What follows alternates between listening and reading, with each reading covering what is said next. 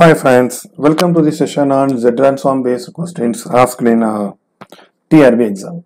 Right, so the first question they have asked is the initial value of the sequence x of n whose x of z is 2 plus 3 z inverse plus 4 z power minus 2. Right, so what they gave here is x of initial value they asked, right? So initial value, we know the initial value theorem of Z transform states that x of 0, okay, let me write with some neat thing. X of 0, the initial value of the sequence x of 0 is given by limit z tends to infinity x of z. Right, so x of z they have given limit z tends to infinity x of z is 2 plus 3 z inverse plus 4 z power minus 2.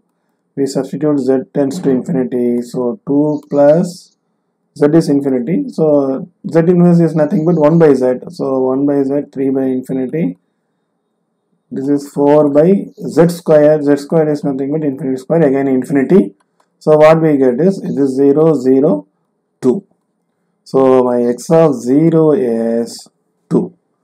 So the initial value is 2. So option D is the right answer. Okay, now we go to the next problem.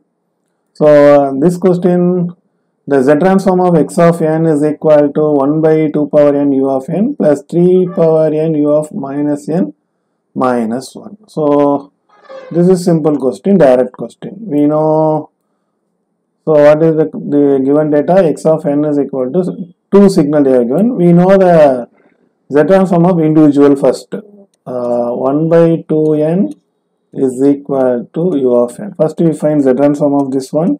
This is what we know. The general form of this one is a n u of n as Z transform of z by z minus a with ROC mod z greater than mod a. So a instead of a we have 1 by 2. So this will give z minus z by z minus 1 by 2 with ROC is greater than a. A is nothing but 1 by 2 here. Right. Similarly, what about second one? It is 3 power n u of minus n minus 1. Right. This is general form is minus a n u of minus n minus 1 is equal to z by z minus a, where ROC is mod z is less than mod a. Here minus plus is there, so if you put plus it will be minus. So follow the same principle, a is equal to 3, so minus z by z minus 3 with ROC is less than a is nothing but 3. So here we have two ROC. First signal has ROC greater than 1 by 2. Second signal has ROC less than 3. That means ROC ROC of a combined signal is overlapping area. Suppose it is a thing, right? That is 1 by 2. This is 1 by 3, right? First signal has ROC greater than half. First let me draw this. This is not 1 by 3, it is 3, right? First signal has ROC of okay, sorry, right? So first signal has ROC greater than, okay, greater than 1 by 2. That means first signal has ROC greater than 1. This is half. ROC should be outside that. It's going like this up to infinity. Second signal has ROC less than 3. So it is 3. It is coming inside. So it is going inside. Go inside. So combined ROC is the overlapping area. Where this blue and white are overlapping? In between half and 3. So ROC should be greater than half and less than 3. Right? So when you are having a combined signal, you have to find a ROC that should overlap. So this is my ROC. Now we solve the problem. We got the answer.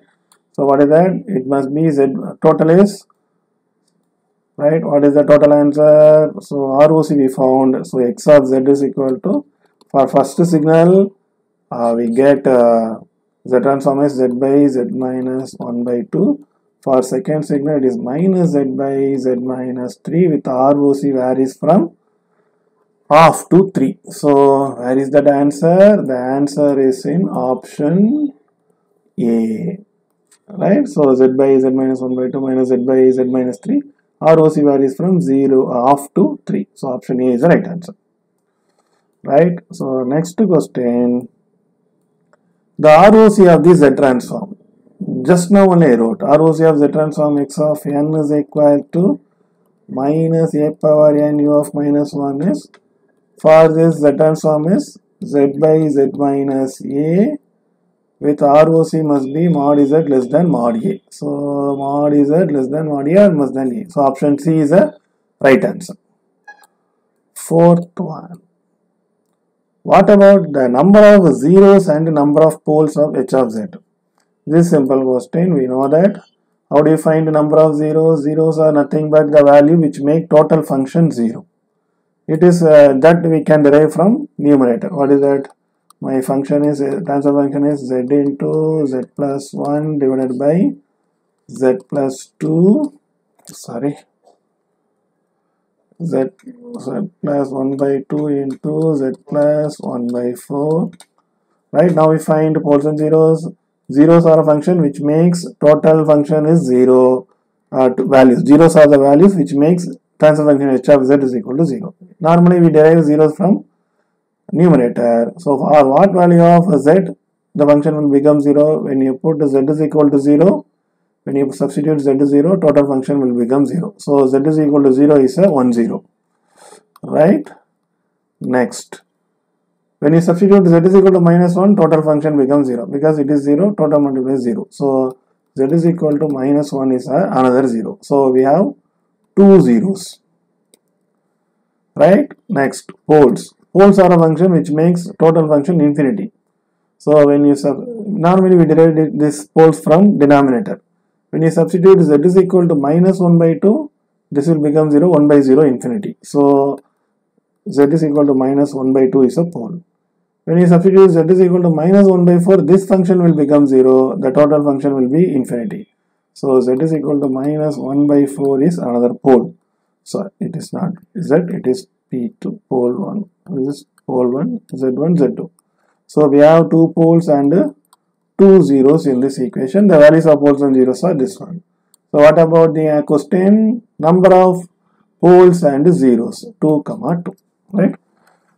That's all about this session. I hope you understand all the problems clearly. If you are having any doubt, please ask me in comment section. Thank you.